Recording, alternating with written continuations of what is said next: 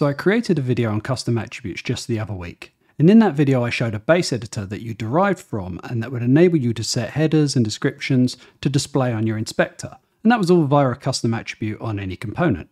That was super neat, right? Well, in this video, I wanted to show a trick that might not suit everyone. But after showing a developer friend of mine, I guessed I might as well spin up a video for it and show all you people as well. So here is a trick to build one editor to rule them all.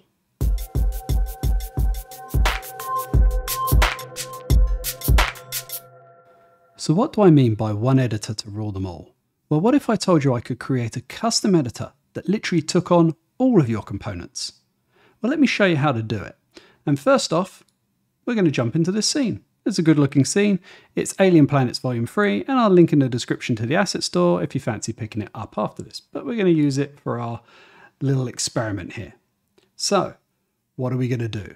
Well, the first thing we're going to do is we're going to create a base editor. Very similar to what we did last time, but with a slight twist.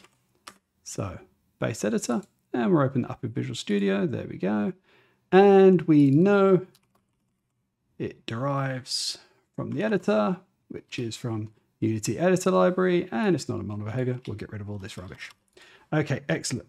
Now what we're going to do is we're going to just pop in a little label, just so we can see if this is actually working. And I'll do some more cleaner, neater stuff to display momentarily. But at the moment, we're just going to come in here and we're going to say base editor so that we know this is going to work or not. So as all the editors, if you've seen my video, you come in here and you go type of, and this is where this changes. Usually I would have created a component, let's say a tree, and I'm going to create a tree component in a moment. And then in here, I would say this is a custom editor for type of tree, and I'd call this tree editor. And then we put in all the inspector GUI for the tree. And that's great and all, but maybe I don't want to do that. This is going to be the one editor to rule them all.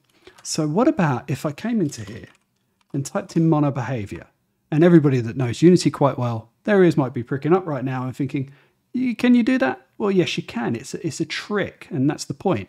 Now, it's not for everybody, and there'll be some gotchas that I'll show you momentarily, but you can actually type this, and what it will do is it'll say, this is the custom editor for all mono behaviors. So anything that derives from mono behavior will get this, unless it has its own custom attribute. And again, I'll show you a little trick for that in a moment. But this is the extra part. Under here, you have several attributes you can actually set. And one of these attributes is called editor for child classes. And what that does is if it's true, the child classes for the inspector type will also show for this editor. So all those child classes will pick this one up. And what we do is in here, we just type in editor for classes. You say, yep, that's true. So now let's jump back into Unity and we'll let it reload. And in our scripts, we will create a C# script, and our C# script, as I said before, is going to be called tree. And we'll select this thing. I'm pretty sure it's a tree.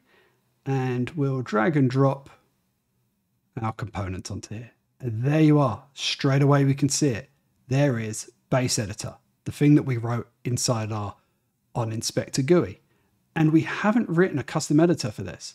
What it is the tree derives from mono behavior. And this base editor works for all mono behavior. And that's how that works. This is the little trick on how to actually make one editor to rule them all. Now, with the power of video editing, what I've done is I've actually taken the base editor and I've used the code from the previous video. And I'll leave a link in the description. All this code is in there and I talk all the way through it on what it does and how it works. And this is just so I can show something a little bit better than this terrible little base editor label. But what it has is we have the header GUI and we have the get component attribute. This is using reflection to find out if the component attribute is added to any of our classes, any of our components that is, and this one will draw it. And this just checks that when we do the enable, which happens when you play or edit or when you pick the component itself in the inspector, this says, is there that component attribute? Let's use it. But as I say, check out the video for more information. But what we'll do here is we'll just replace this with the header GUI. There we go. So if I save that and I go into my tree and I add onto here component, let's say tree, a tree you can interact with. There we go. Very, very simple. And if I jump back into Unity, I've got the component attribute class there. And again, that's in the previous video.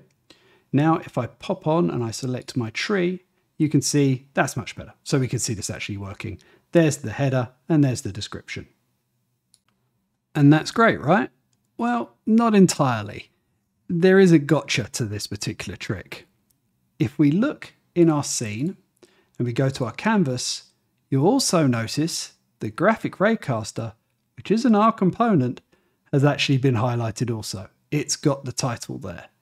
So that's because this component, which comes from Unity, does not have its own custom editor. So it gets ours instead. Basically what it's doing is it's going, have I got a custom editor? No, but there is this custom editor for the mono behavior, and I derive from mono behavior. So I use this custom editor, and therein lies the rub with this editor trick. So I'm going to label this trick as buyer beware. It will affect other components. So think about what you're doing when you start adapting or using this base editor. For instance, if you start adding buttons or you start putting in zones on the inspector or you start adding all this fancy stuff, that may affect components that you don't control, that aren't in your preview. So what can we do about that? Well, there is another little trick to stop this from happening. So let's jump back into our code. If we pop into our base editor, we can see that onEnable gets the component. But what if onEnable said, is this your actual component I want to get? What if it said, is this actually from the Unity namespace? Do I want this one? Well, let's just do that. So string target namespace was target dot get type dot namespace. What we'll do is we'll say this actually exists. Oh, too quick for my own good. There we go. And we'll say, put a boolean up here, a little flag. Full is Unity namespace. False. And then in here we'll go is Unity namespace. And we'll say, okay, does this target namespace, does it start with Unity? And then what we can say is only do this if we're not the Unity namespace. So now I save, I come back into Unity, there we go. And as we can see, the graphic raycaster doesn't actually do it anymore, but it still happens for our tree. And if you don't know what namespaces are, I'll leave a link in the description telling you what they do, but I'm just going to show you a little extension now to show you what namespaces are in general. But it's a bigger topic for this video, so go and check it out afterwards.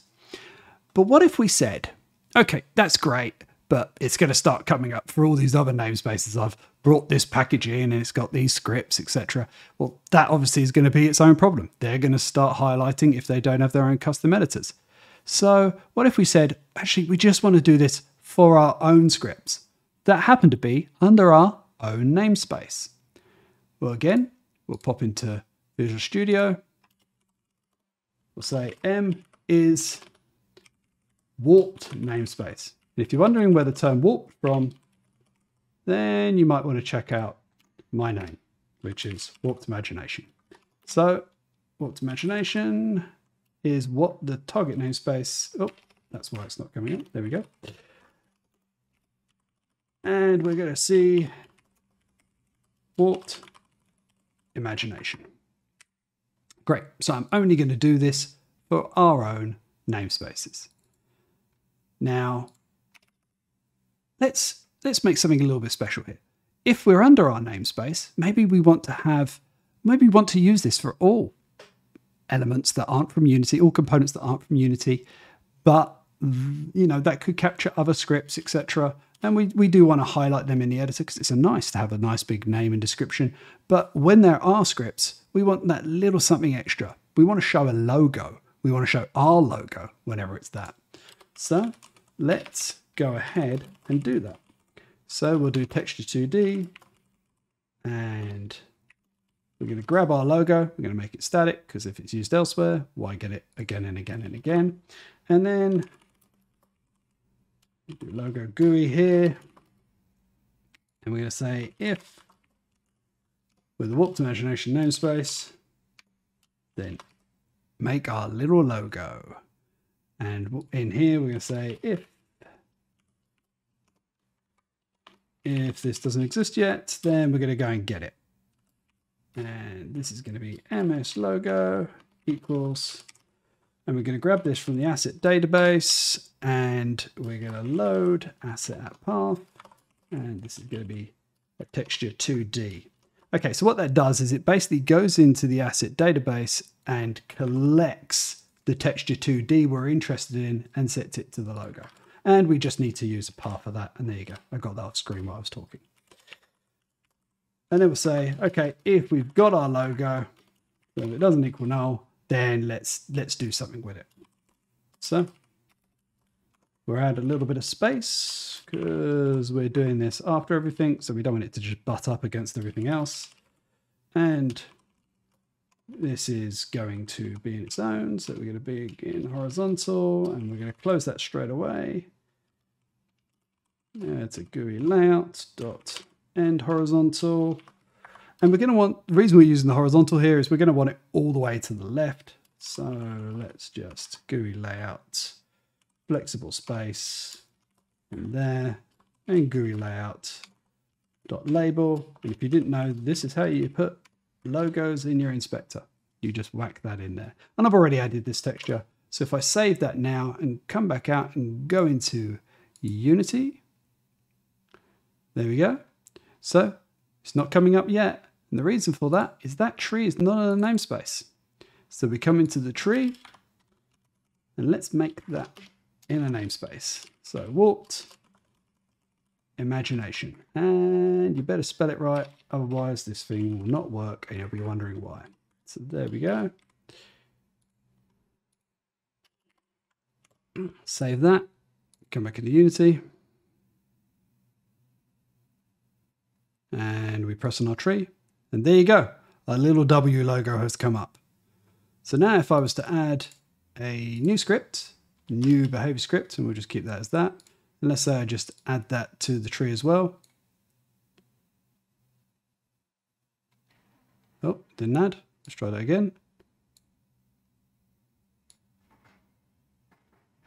There we go, finally added. Okay, so that's got our header, but it doesn't actually have our logo. And that's because it isn't under the warped imagination namespace. So that's great. Now we could add in more buttons and all the rest, and it will just happen for our namespace. If we limit it to that, it won't come onto the Unity namespace, etc.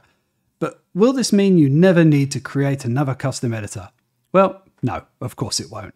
This is a very generic custom base editor that you could set up custom attributes, and it can work as your base, but you'll still want to derive from it and add extra stuff on. For instance, let's say I had states that were displayed for my AI creature that happened to be wandering through my world and I was going to meet and fight with. Well, if I'm showing those states in the inspector as some sort of debug sort of option, then I want to see that in a different way than maybe a custom attribute will actually display. Maybe I also want to be able to press on that, and that state will take me to my state editor, which is a big state system that I can play with. So there's still the need for custom editors that will derive from this, or maybe not derive from this, that we'll need to build in our world. But with this trick, we can develop a little bit quicker, and we can develop a little bit easier, and it will make our designers' lives a little bit happier than they were before, because we can quickly add in buttons, we can quickly add in titles and descriptions without having to go and create another class, another custom editor class that will just take us extra time. Or maybe we don't have that time to do all that, well, I don't know what you're doing if you can't make time for that, but at least now you can quickly add in attributes to do those things for you, and your designer can still benefit from having all those custom buttons and custom headers, etc. Now, if you enjoyed this video, you know what to do. You hit the like, you make sure you subscribed, and you also visit the Ko-Fi page, which is a link in the description. And as always, thanks for watching.